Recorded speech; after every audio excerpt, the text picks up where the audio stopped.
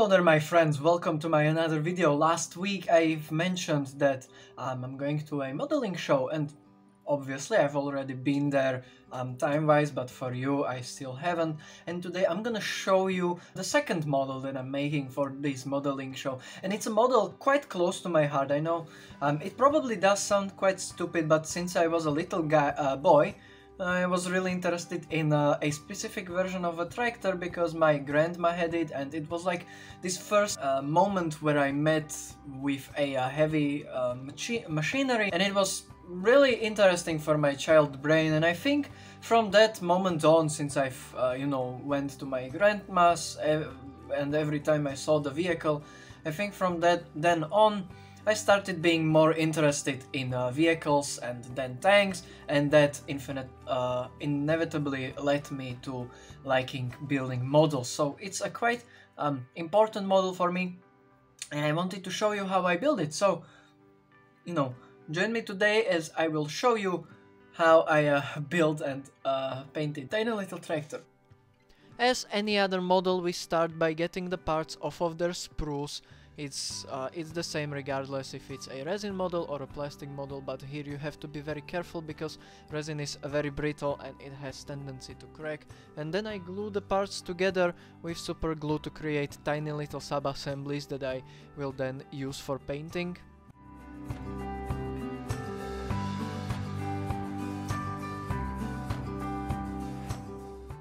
I also used some wire to create those pulling stakes that pull the wheels so they turn, and I made some canvas from paper on the roof.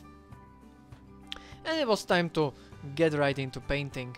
I started painting the engine bay with German grey. I decided not to prime this model this time because it's really tiny and I was kind of worried about clogging up the details, even though I've learned how to not clog them up, but still, I didn't prime it, I just went in with the base coat colors right away.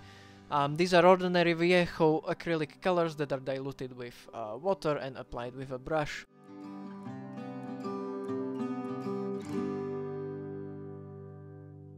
I decided to go with a blue tractor because I already painted several green tractors like this, and even the one from last year, the Zetor 25, was green, so blue was something I've never done before. I've never painted a blue model, so I wanted to give it a shot and give it a try.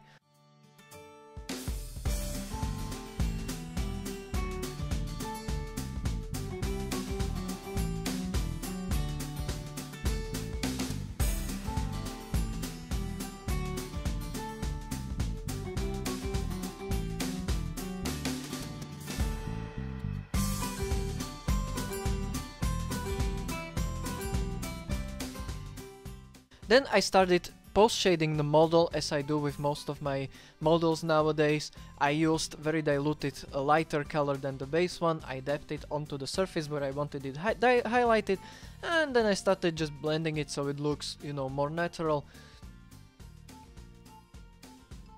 I did it on all of the blue surfaces first, and I continued progressively with lighter and lighter color until I got to almost whitish color, because this is how I saw it in the references.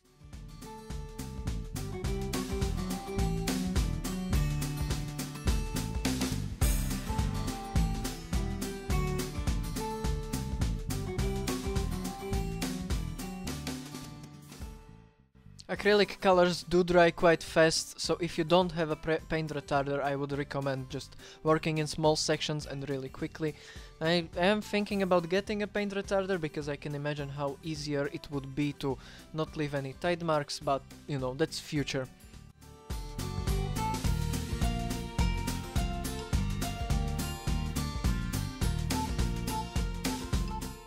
I am really pleased with how I managed to post-shade this tiny little model. Then I painted some of the different parts with white, mainly the canvas roof, the inner wheels, and also the grille on the front. This is again according to the references, but these tractors were very often just repainted by their owners, So whatever you do with them, it probably wouldn't be as unrealistic as you would think. It's something like the Sherman effect, where whatever you do, there was probably at least one Sherman, or well, in this case a tractor that looked very similar to what you did, so no need to be all that historically accurate. These were civilian vehicles modified very heavily and then repainted and everything else. I've even seen people do 4x4, you know, all-wheel drive variants, which wasn't the factory setting.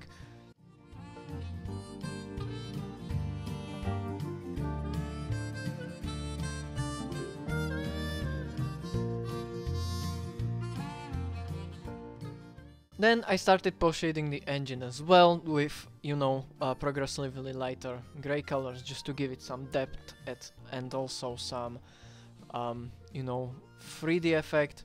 I painted the lights with grey as well. The thing I did on engine wasn't much of a post-shading, it was more or just picking the colors up. Then I started painting the exhaust. I painted it first with flat brown and then I dabbed it with dark rust and light rust, just, you know, to create this randomness in color and more realistic rusty effect.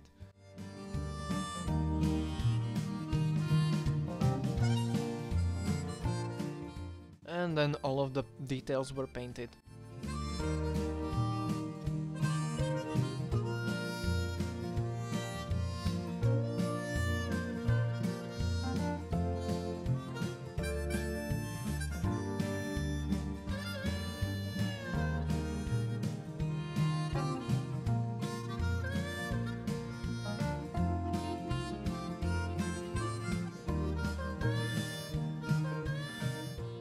Here you can see the tractor nicely painted but not weathered, so this is exactly what we're gonna change now. I start by applying dark grey pin wash. I apply it specifically only around details since this is a really tiny model, and then I dilute, well, blend it again with water.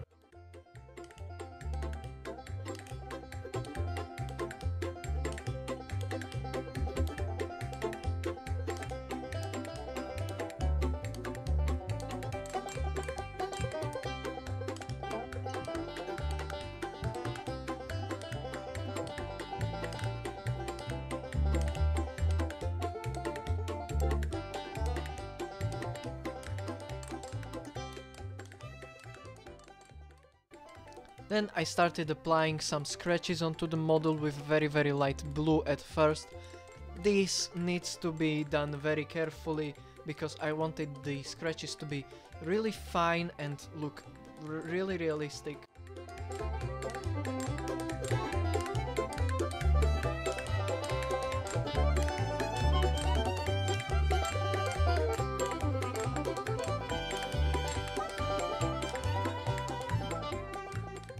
And then I went over those scratches with dark rust as well. I don't fill the entire scratch because I still want the blue to be visible, so this needs to be even finer than the previous scratching effect.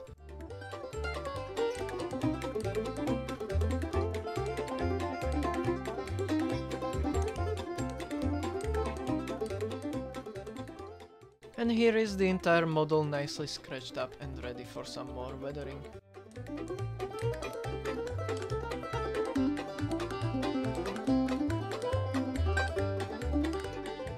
I applied some brown washing around the entire engine, and I started scratching it up again with some light grey but also some blue to create this effect that some of the parts were painted blue and they just got really heavily scratched up. And then it was time for some mud, so I first applied Ammo by MIG acrylic mud. I applied it in areas that I saw were getting most muddy on real vehicles.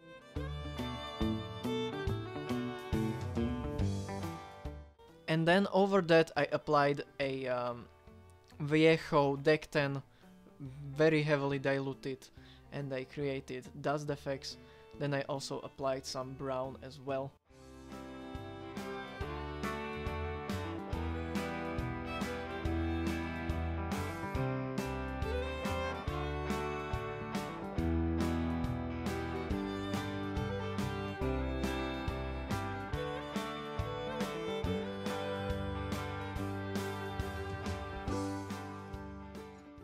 And with this, the tractor was basically finished, and it was time to make a teeny tiny little diorama for it. I had this leftover piece of styrene from the previous Moderna diorama. I decided to use it for a tiny little display for the model, so I started cut up a little rectangle from styrene, and then I cut it up into smaller rectangles to create the fence. And then I also added, you know, the same acrylic mud onto the block of styrofoam to create groundwork. And then I just stuck in the little fences.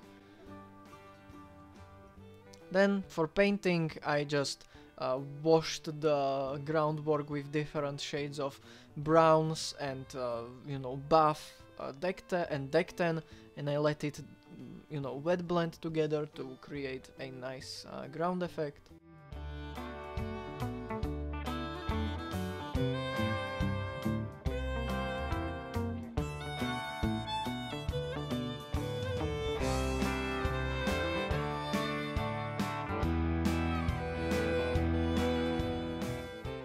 What I do all the time is a deck 10 dry brush over the groundwork as well.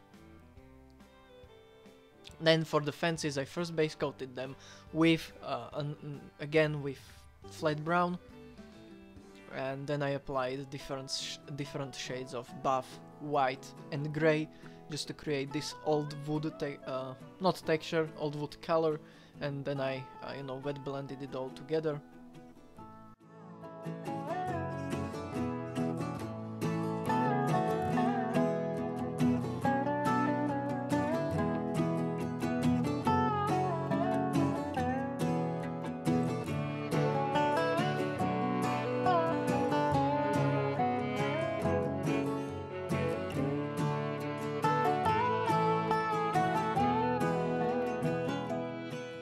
Then my favorite part of the diorama, I painted the fence with a little flowers that perhaps the owners of the tractor would maybe paint on the fence or something. I am really happy with this little detail.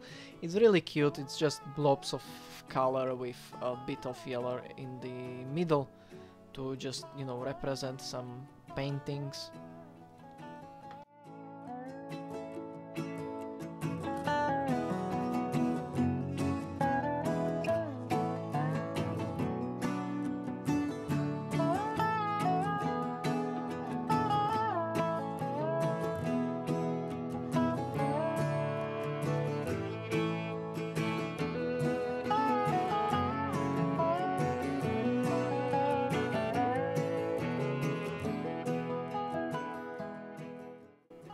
I added a few details in form of random wood and also a tire inside of the ground. I really like that detail and stuff like that. It was all painted with acrylic colors in its, you know, color.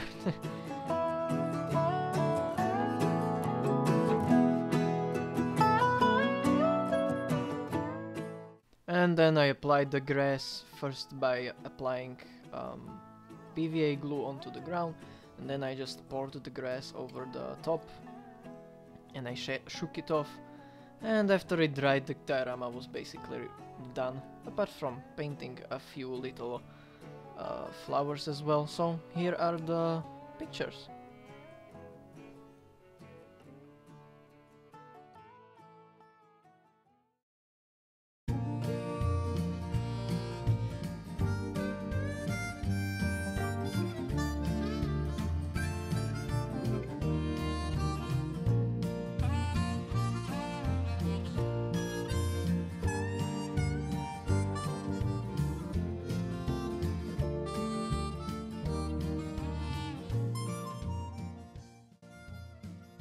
So the little tractor is done. Again, I can't thank you enough for getting this far into the video that you can hear my stupid monologue again as last time, but I am really pleased with how this little guy turned out. Also, the model show that I've mentioned at the beginning of the video and last week, I've won second place, so if you don't want spoilers anymore, you can click off, but if you do, I have quite a lot of projects that I would like to show you. Something that I've never done before, not only on this channel, but generally. I did do it when I was starting as any modeler. I was experimenting, but I've won 2 very interesting models, and they're planes. So if you would like to see me build them, stick around, and later on I will get to them and start building them, because I'm really excited for them, but I have quite a lot of projects before them that I want to finish. So thank you for watching today's video. If you enjoyed it, please consider subscribing to the channel, giving it a like. If you would like to perhaps support me, you can go to my Patreon. You can choose from 2 tiers there. One of them will give you 1:100 scale STLs and, you know, normal bonuses like pictures and stuff, and the second one will give you also STLs, but for bigger scale vehicles, and also for conversion sets that I am planning. So if you'd like to support me, you can go down into the description. Anyway, thank you so much for watching this video, and I will see you next week with something a little interesting.